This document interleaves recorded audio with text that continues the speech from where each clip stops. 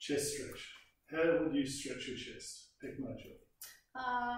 Well, one of the ways is to have like a wall so that I press. Please show me. Alright, so I've got my hands pressed against something, and then I'm like leaning forward and I can feel that stretch that's running right across here. I wouldn't do that. No? No. Okay, what would you do?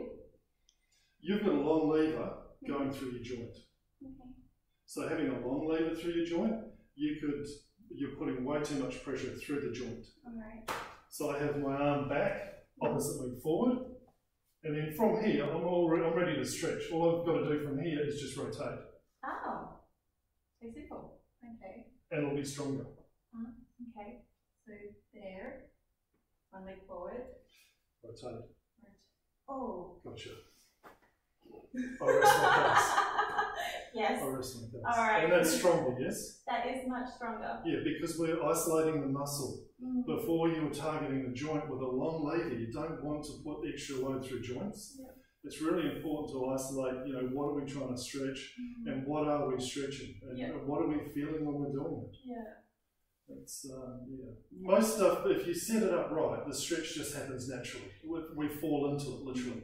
And there's minimal movement required. So once the legs are set, you shouldn't have to move your body too much other than a vertical plane because we're just rotating, literally rotating.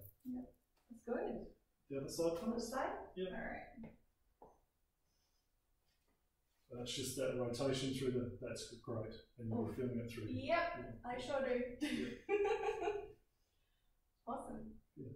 I mean, the variance with this is, at the moment you're feeling it at the top, just relax. So you are. Go up higher, and now do it again. Now this will be stretching lower down into your chest. Yeah.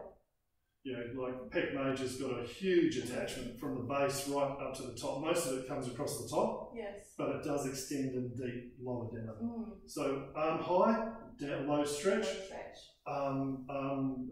Right angles, high stretch. Yeah, you can definitely. And this is the area that most people feel it more in. Well, so you could do that stretch, then arm up, and then hold again. Yep.